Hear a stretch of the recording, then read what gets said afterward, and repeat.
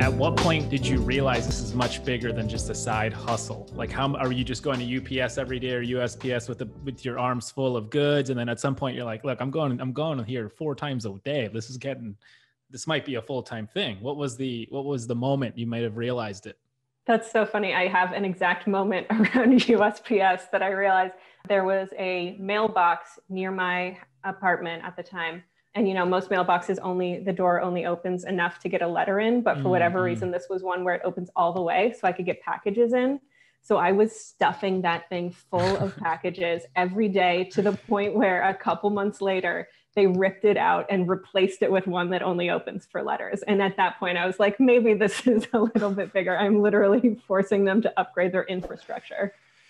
I did manage to keep doing this on the side of my full-time job for almost a year.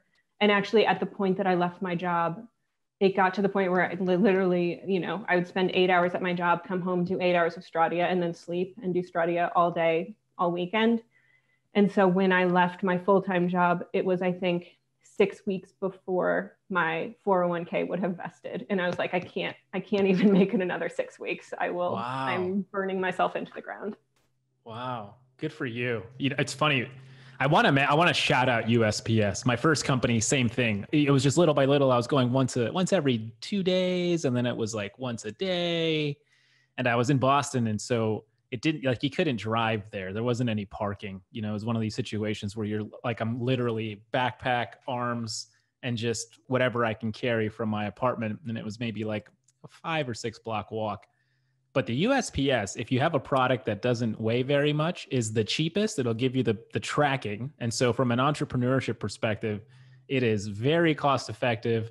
And as long as you're willing to deal with maybe a long line, or you at some point you just know when to go, like what times, usually in the morning, then you're in great shape. And so the USPS, I think it's a breeding ground for a lot of companies like ours and a lot of, you know, entrepreneurship to get their start, which I think is great. Yeah, I totally agree. I think especially for light products, like you said, like ours, you know, going through a carrier like UPS or FedEx would have been at least twice as expensive and would have really impacted the fundamental viability of the company. So yeah, I am extremely pro USPS. Hey everyone, thanks for checking out that clip. If you enjoyed it, be sure to hit the like button down below. And if you're interested in hearing the full episode, it's out right now on our YouTube channel. We've had a lot of great guests come on this show before, and we've got a lot of great guests coming up in the future. So hit subscribe so that you don't miss a single episode. And one final note, we're always looking for new ideas and new companies to feature on the show. So if you know of someone or know of a company, write us a comment down below letting us know who they are and what they do. We'd be happy to have them on the show.